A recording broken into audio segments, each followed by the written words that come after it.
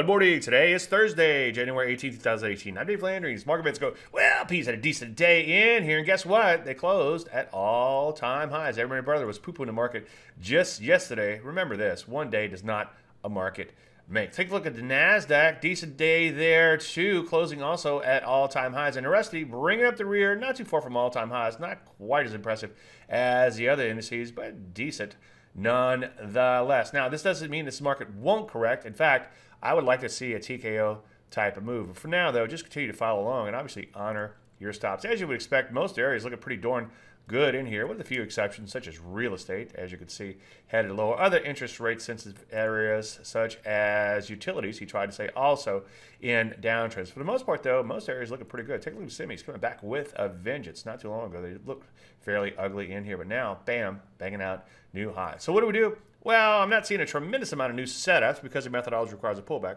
So sit tight and wait for a pullback.